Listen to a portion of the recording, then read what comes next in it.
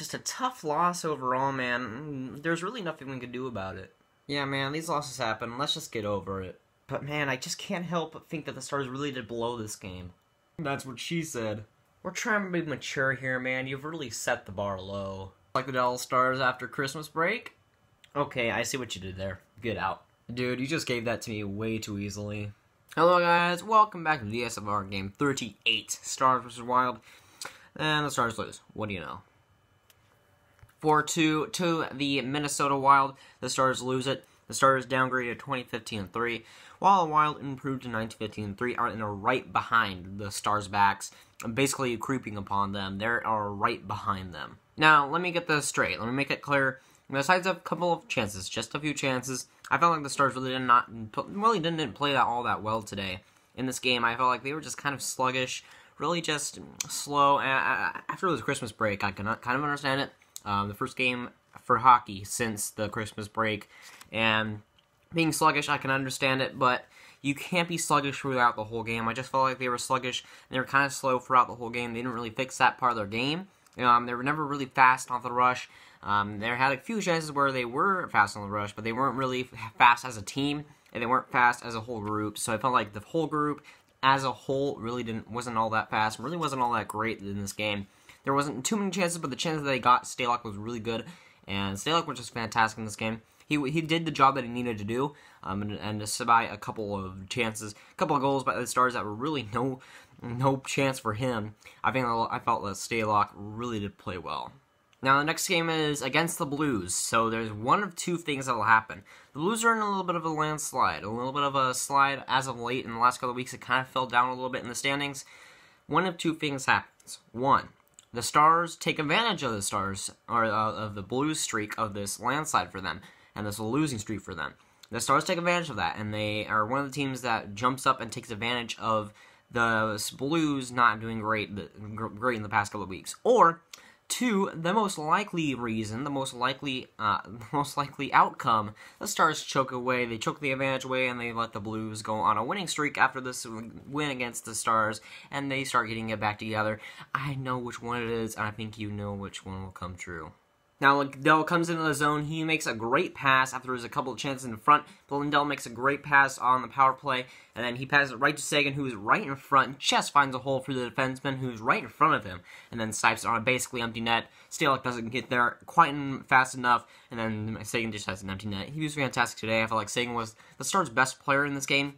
He really was everywhere that he could be. The Stars really had a couple of players on the ice that really were good tonight, but I felt like Sagan was one of them. Now, Ennis comes in the zone. He shoots on Bishop, and then it goes kind of wide back to him, and then Ennis shoots again. It was going to go wide, but then Spurgeon gets his stick in front, and then it gets kind of battened out of the air, and it goes in the net somehow, some way it finds a way in the net, but that's just unfortunate break by the Stars. It could have been stopped, but at the same time, I don't think that there's really any way that he could have stopped it.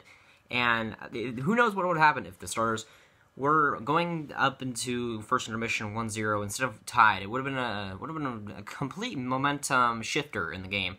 Instead, it was tied, and that might have been the goal. That might have been the deal breaker for the Stars.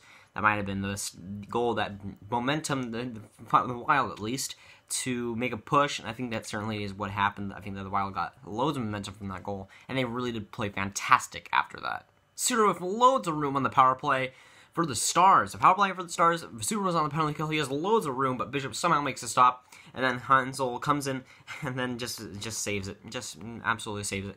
And that was like, it was great. It was like somehow saved by Bishop, but man, Suter had way too much room on that. Now Ennis and Coyle are on a 2-on-1 for the Stars. Patterson is the defender for the Dallas Stars coming off the rush. And then Coyle passes it to Ennis, and it goes off of Patterson. What the heck are you doing, man? I know that was the best thing you could have done there. I know that you couldn't really have done much else, but it goes up Patterson and Bishop. Like, Bishop, I would have liked to save there. I definitely would have liked to save there. It's 2-1, but not for long. Sagan on the power play winds up and then makes a strategic shot that goes wide, and then right to Janmark, who has an empty net, and then he times it off of the boards, and then it goes, and then it's tied. Janmark gets the goal. It's basically a wide open net for him, but a good goal for him. 2-2, it's tied. That's a good marker. the momentum shifter. It wouldn't really be, but it was tied for a couple of minutes at least. The Stars took a penalty. Devon Shore takes a penalty. His only third minor of the season. That's a pretty special thing, but the Wild do score on it.